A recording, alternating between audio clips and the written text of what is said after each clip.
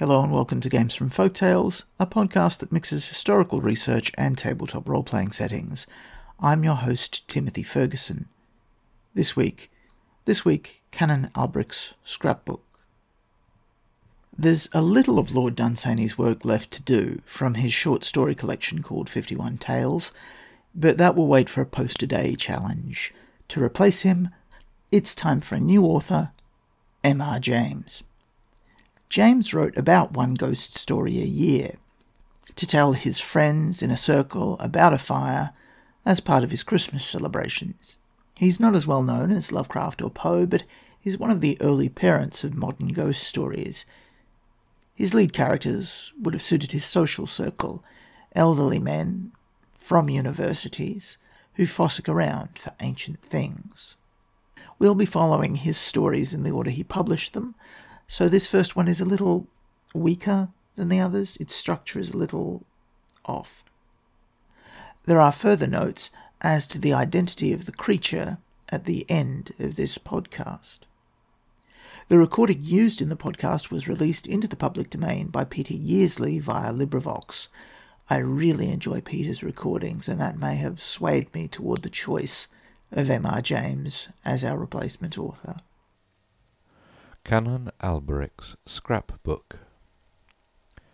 Saint-Bertrand-de-Comminges is a decayed town on the spurs of the Pyrenees, not very far from Toulouse, and still nearer to Bagnères-de-Luchon.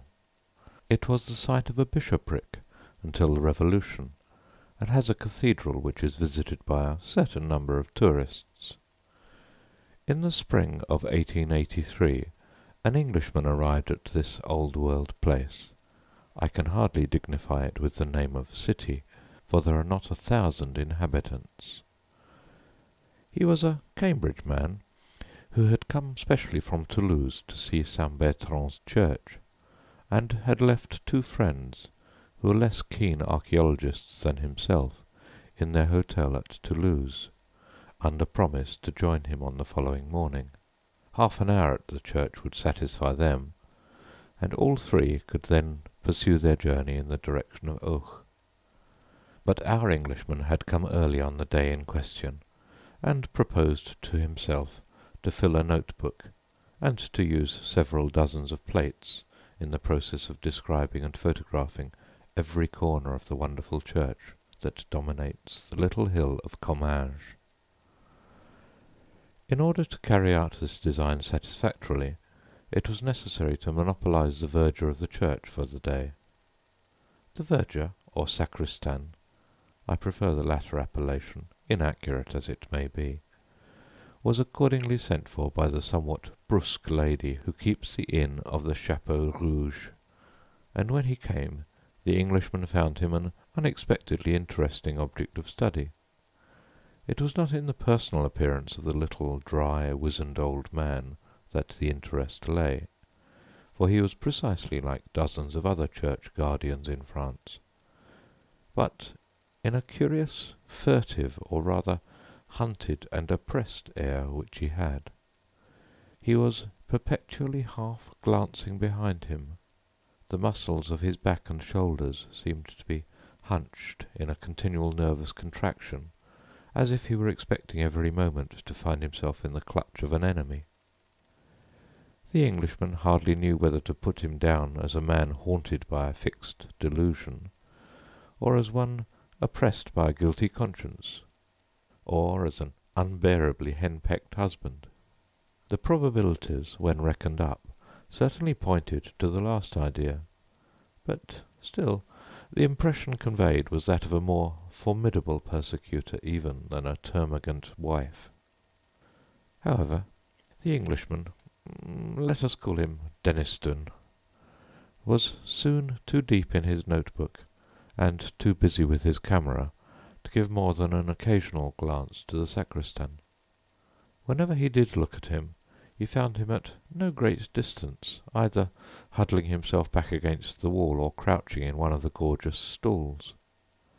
Denniston became rather fidgety after a time, mingled suspicions that he was keeping the old man from his déjeuner, that he was regarded as likely to make away with St. Bertrand's ivory crozier, or with the dusty stuffed crocodile that hangs over the font, began to torment him. "Won't you go home?" he said at last. "I'm quite well able to finish my notes alone. You can lock me in if you like. I shall want at least 2 hours more here, and it must be cold for you, isn't it?" "Good heavens!"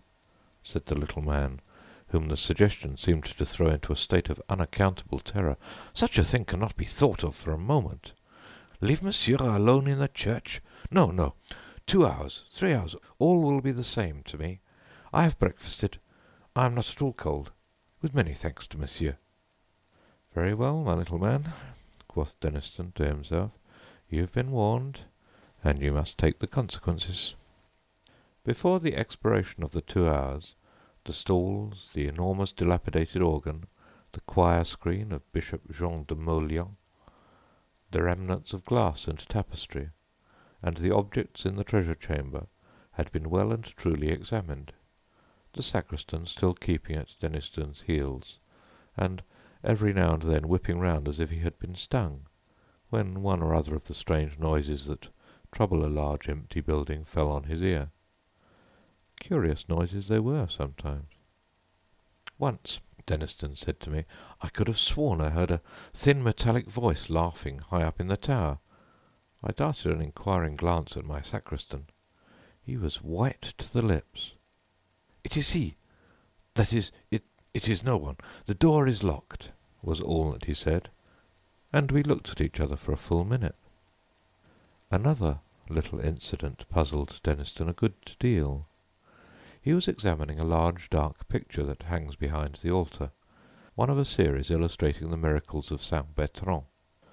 The composition of the picture is well nigh indecipherable, but there is a Latin legend below which runs thus: "Qualitur es Bertrandus liberavit hominem quem diabolos diu volebat strangulare." How Saint Bertrand delivered a man whom the devil long sought to strangle. Deniston was turning to the sacristan with a smile and a jocular remark of some sort on his lips, but he was confounded to see the old man on his knees, gazing at the picture with the eye of a suppliant in agony, his hands tightly clasped, and a rain of tears on his cheeks.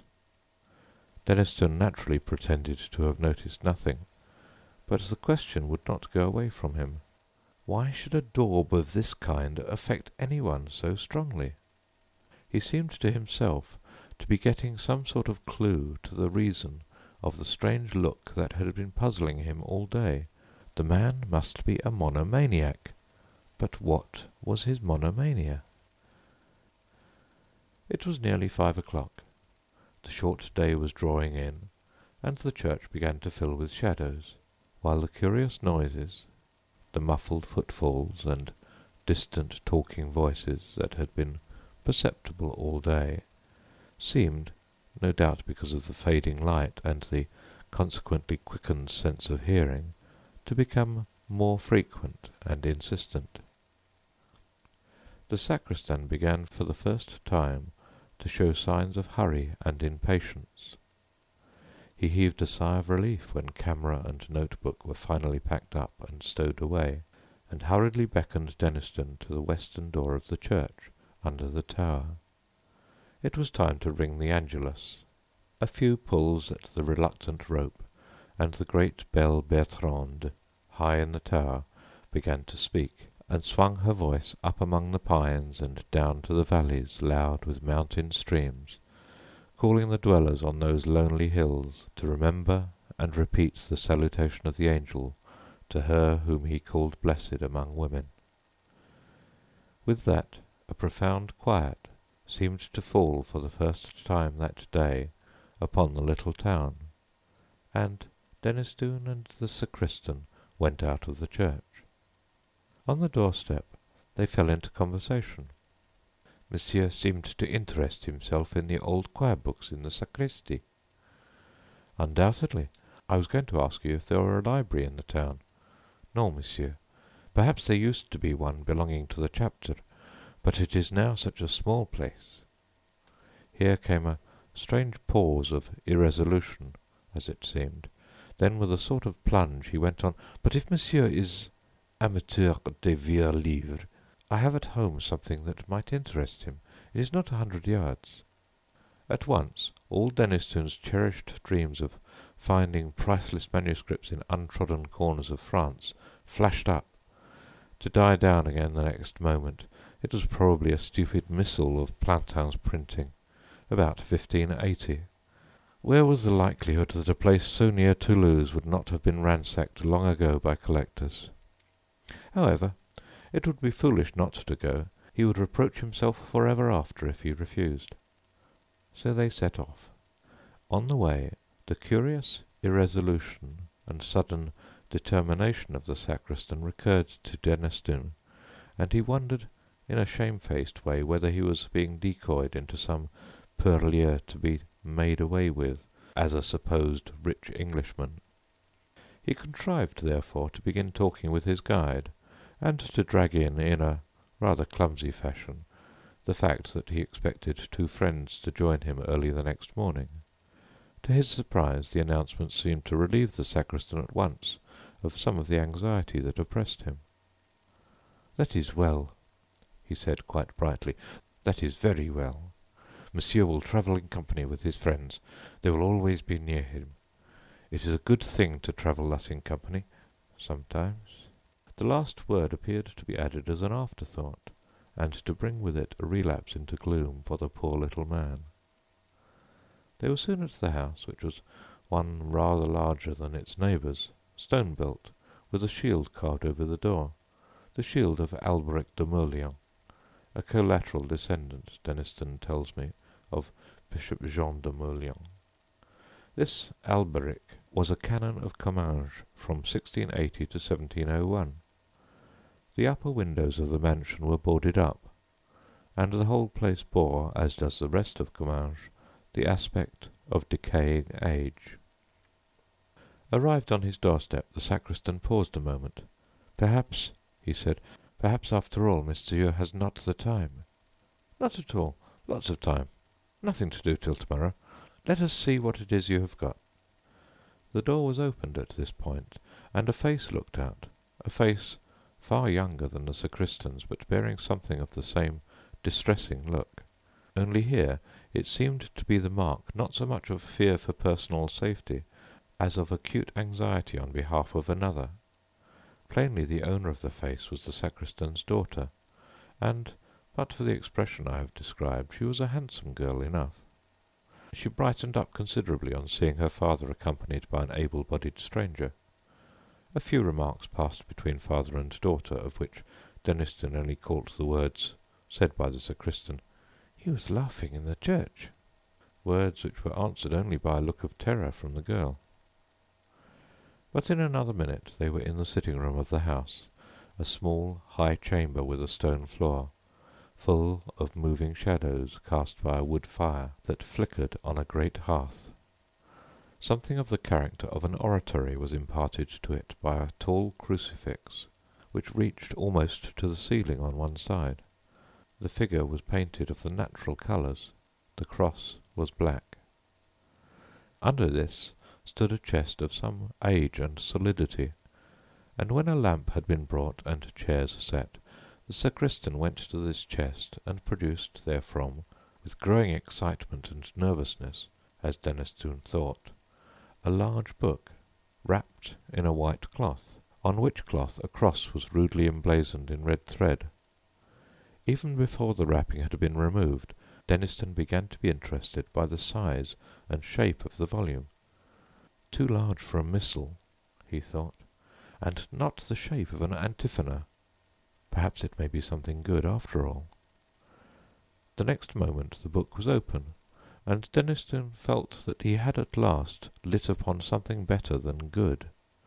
Before him lay a large folio, bound, perhaps, late in the 17th century, with the arms of Canon Alberic de Meulian stamped in gold on the sides. There may have been 150 leaves of paper in the book, and on almost every one of them was fastened a leaf from an illuminated manuscript. Such a collection Deniston had hardly dreamed of in his wildest moments. Here were 10 leaves from a copy of Genesis, illustrated with pictures which could not be later than A.D. 700. Further on was a complete set of pictures from a Psalter of English execution of the very finest kind that the 13th century could produce. And, perhaps best of all, there were 20 leaves of unsealed writing in Latin, which, as a few words seen here and there told him at once, must belong to some very early unknown patristic treatise. Could it possibly be a fragment of the copy of Papias on the words of our Lord, which was known to have existed as late as the 12th century at Nîmes? Footnote. We now know that these leaves did contain a considerable fragment of that work, if not of that actual copy of it. Return to the text. In any case, his mind was made up. That book must return to Cambridge with him, even if he had to draw the whole of his balance from the bank and stay at St. Bertrand till the money came. He glanced up at the sacristan to see if his face yielded any hint that the book was for sale. The sacristan was pale, and his lips were working. "If monsieur will turn on to the end," he said.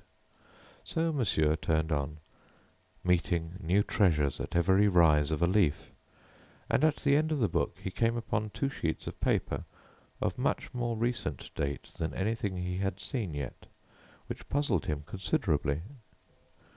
They must be contemporary, he decided, with the unprincipled Canon Alberic, who had doubtless plundered the chapter library of St. Bertrand to form this priceless scrap-book. On the first of the paper sheets was a plan carefully drawn and instantly recognizable by a person who knew the ground, of the south aisle and cloisters of St. Bertrand's. There were curious signs looking like planetary symbols, and a few Hebrew words in the corners, and in the north-west angle of the cloister was a cross drawn in gold paint. Below the plan were some lines of writing in Latin, which ran thus: Responsa duodecimus dec mille sescenti nonagenta quatuor interrogatum est inveniamne? Responsum est invenies.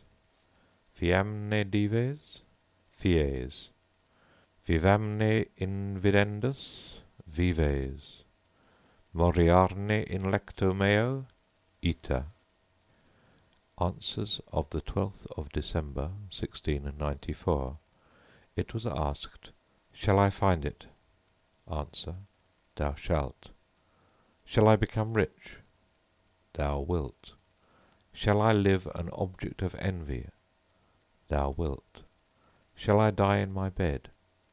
"Thou wilt." A good specimen of the treasure hunter's record. Quite reminds one of Mr. Minor Canon Quatremain in Old St. Paul's, was Deniston's comment, and he turned the leaf. What he then saw impressed him, as he has often told me, more than he could have conceived any drawing or picture capable of impressing him. And though the drawing he saw is no longer in existence, there is a photograph of it, which I possess, which fully bears out that statement. The picture in question was a sepia drawing at the end of the 17th century, representing, one would say at first sight, a biblical scene. For the architecture, the picture represented an interior, and the figures had that semi-classical flavour about them which the artists of 200 years ago thought appropriate to illustrations of the Bible. On the right was a king on his throne, the throne elevated on 12 steps, a canopy overhead, soldiers on either side, evidently King Solomon. He was bending forward with outstretched sceptre, in attitude of command. His face expressed horror and disgust, yet there was in it also the mark of imperious command and confident power. The left half of the picture was the strangest, however, the interest plainly centred there. On the pavement before the throne were grouped 4 soldiers, surrounding a crouching figure, which must be described in a moment. A 5th soldier lay dead on the pavement, his neck distorted, and his eyeballs starting from his head. The 4 surrounding guards were looking at the king. In their faces the sentiment of horror was intensified. They seemed, in fact, only restrained from flight by their implicit trust in their master. All this terror was plainly excited by the being that crouched in their midst. I entirely despair of conveying by any words the impression which this figure makes upon anyone who looks at it. I recollect once showing the photograph of the drawing to a lecturer on morphology. A person of, I was going to say, abnormally sane and unimaginative habits of mind. He absolutely refused to be alone for the rest of that evening, and he told me afterwards that for many nights he had not dared to put out his light before going to sleep. However, the main traits of the figure I can at least indicate. At first you saw only a mass of coarse, matted black hair. Presently it was seen that this covered a body of fearful thinness, almost a skeleton, but with the muscles standing out like wires. The hands were of a dusky pallor, covered like the body with long coarse hairs and hideously taloned. The eyes, touched in with a burning yellow, had intensely black pupils, and were fixed upon the throned king with a look of beast-like hate. Imagine one of the awful bird-catching spiders of South America translated into human form, and endowed with intelligence just less than human, and you will have some faint conception of the terror inspired by the appalling effigy. One remark is universally made by those to whom I have shown the picture: it was drawn from the life. As soon as the first shock of his irresistible fright had subsided, Deniston stole a look at his hosts. The sacristan's hands were pressed upon his eyes. His daughter, looking up at the cross on the wall, was telling her beads feverishly. At last the question was asked, "Is this book for sale?"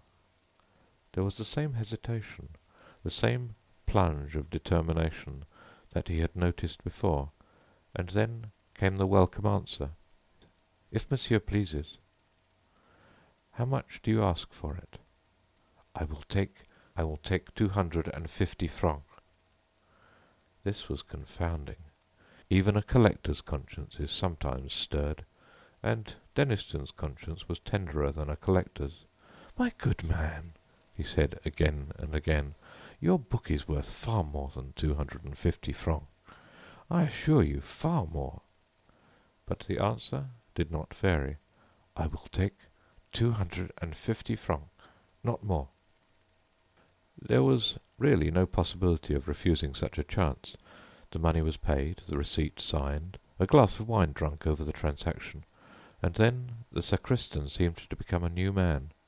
He stood upright, he ceased to throw those suspicious glances behind him, he actually laughed or tried to laugh.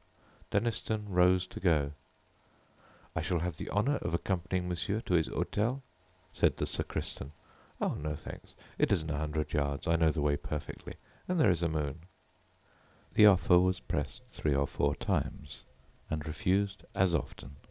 "Then monsieur will summon me if he finds occasion. He will keep the middle of the road. The sides are so rough." "Certainly, certainly," said Deniston, who was impatient to examine his prize by himself, and he stepped out into the passage with his book under his arm. Here he was met by the daughter. She, it appeared, was anxious to do a little business on her own account, perhaps, like Gehazi, to take somewhat from the foreigner whom her father had spared. "A silver crucifix and chain for the neck? Monsieur would perhaps be good enough to accept it?" Well, really, Deniston hadn't much use for these things. What did Mademoiselle want for it? Nothing, nothing in the world. Monsieur is more than welcome to it. The tone in which this and much more was said was unmistakably genuine, so that Deniston was reduced to profuse thanks and submitted to have the chain put round his neck. It really seemed as if he had rendered the father and daughter some service which they hardly knew how to repay. As he set off with his book, they stood at the door looking after him, and they were still looking when he waved them a last good night from the steps of the Chapeau Rouge. Dinner was over, and Deniston was in his bedroom, shut up alone with his acquisition. The landlady had manifested a particular interest in him since he had told her that he had paid a visit to the sacristan and bought an old book from him. He thought, too, that he had heard a hurried dialogue between her and the said sacristan in the passage outside the salle à manger, some words to the effect that Pierre and Bertrand would be sleeping in the house, had closed the conversation. All this time a growing feeling of discomfort had been creeping over him, nervous reaction perhaps after the delight of his discovery. Whatever it was, it resulted in a conviction that there was someone behind him, and that he was far more comfortable with his back to the wall. All of this, of course, weighed light in the balance as against the obvious value of the collection he had acquired. And now, as I said, he was alone in his bedroom, taking stock of Canon Alberic's treasures, in which every moment revealed something more charming. "Bless Canon Alberic," said Deniston, who had an inveterate habit of talking to himself. "I wonder where he is now. Dear me, I wish that landlady would learn to laugh in a more cheering manner. It makes one feel as if there was someone dead in the house. Half a pipe more, did you say? I think perhaps you're right. I wonder what that crucifix is that the young woman insisted on giving me. Last century, I suppose? Yes, probably. It is rather a nuisance of a thing to have round one's neck. Just too heavy. Most likely her father has been wearing it for years. I think I might give it a clean up before I put it away." He had taken the crucifix off and laid it on the table, when his attention was caught by an object lying on the red cloth just by his left elbow. 2 or 3 ideas of what it might be flitted through his brain with their own incalculable quickness. A pen wiper? No, no such thing in the house.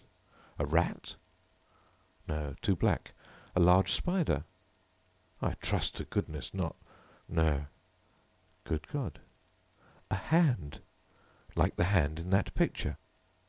In another infinitesimal flash he had taken it in. Pale, dusky skin, covering nothing but bones and tendons of appalling strength. Coarse black hairs, longer than ever grew on a human hand. Nails rising from the ends of the fingers and curling sharply down and forward, grey, horny, and wrinkled. He flew out of his chair with deadly, inconceivable terror clutching at his heart. The shape, whose left hand rested on the table, was rising to a standing posture behind his seat, its right hand crooked above his scalp. There was black and tattered drapery about it. The coarse hair covered it as in the drawing. The lower jaw was thin, what can I call it, shallow, like a beast's. Teeth showed behind the black lips. There was no nose. The eyes of a fiery yellow, against which the pupils showed black and intense, and the exulting hate and thirst to destroy life which shone there, were the most horrifying features in the whole vision. There was intelligence of a kind in them, intelligence beyond that of a beast, below that of a man. The feelings which this horror stirred in Deniston were the intensest physical fear and the most profound mental loathing. What did he do? What could he do? He has never been quite certain what words he said, but he knows that he spoke, that he grasped blindly at the silver crucifix, that he was conscious of a movement towards him on the part of the demon, and that he screamed with the voice of an animal in hideous pain. Pierre and Bertrand, the 2 sturdy little serving men who rushed in, saw nothing, but felt themselves thrust aside by something that passed out between them, and found Deniston in a swoon. They sat up with him that night, and his 2 friends were at Saint Bertrand by 9 o'clock next morning. He himself, though still shaken and nervous, was almost himself by that time, and his story found credence with them, though not until they had seen the drawing and talked with the sacristan. Almost at dawn the little man had come to the inn on some pretence, and had listened with the deepest interest to the story retailed by the landlady. He showed no surprise. "It is he! It is he! I have seen him myself," was his only comment, and to all questionings but one reply was vouchsafed. "Deux fois je l'ai vu, 1000 fois je l'ai senti." He would tell them nothing of the provenance of the book, nor any details of his experiences. "I shall soon sleep, and my rest will be sweet. Why should you trouble me?" he said. Footnote: he died that summer. His daughter married, and settled at Saint-Papoul. She never understood the circumstances of her father's obsession. Return to text. We shall never know what he or Canon Alberic de Mauleon suffered. At the back of that fateful drawing were some lines of writing which may be supposed to throw light on the situation. Contradict Salomonis cum demonio nocturno, Albericus de Mauleone delineavit, ve Deus in adiutorium, PS qui habitat, sancte patronde demoniorum effugitor, indicede pro me miserimo, primum iudi nocte, duodecimus, dec, miles sescenti, nonaginta, quatuor, uidibo mox ultimum, peccai et passus sum, plura ad hoc passurus, dec vigenti novem, 1701, i.e. the dispute of Solomon with a demon of the night, drawn by Alberic de Mauleon, versicle, O Lord, make haste to help me, Psalm, whoso dwelleth, 91.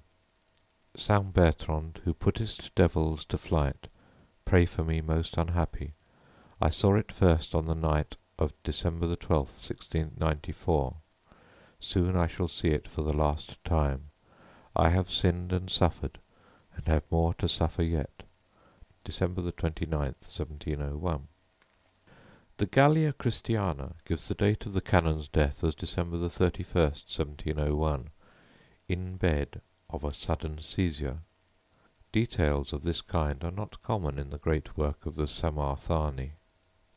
I have never quite understood what was Deniston's view of the events I have narrated.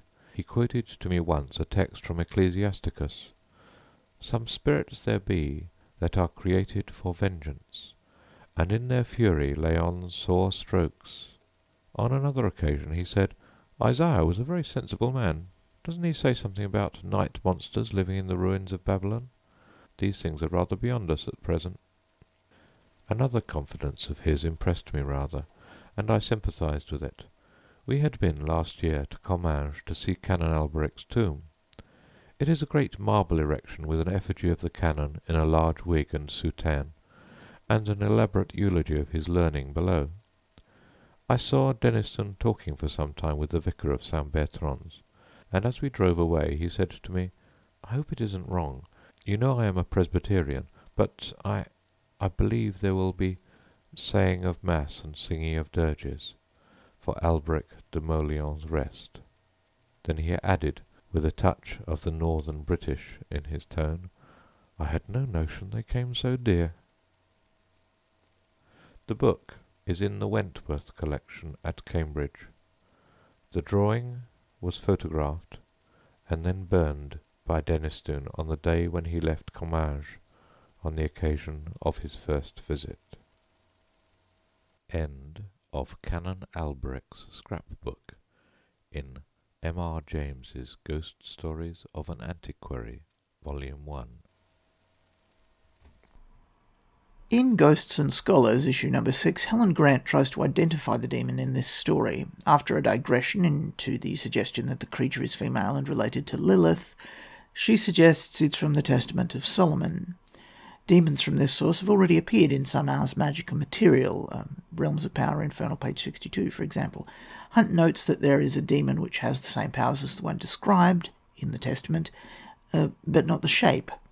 There are also others which have the shape, but they need to be stretched a little to have the correct powers. As such, I feel free to make one up out of whole cloth in the statistics given on the blog that accompanies the podcast. Please leave feedback about the selection of M.R. James as our new author. See you next week.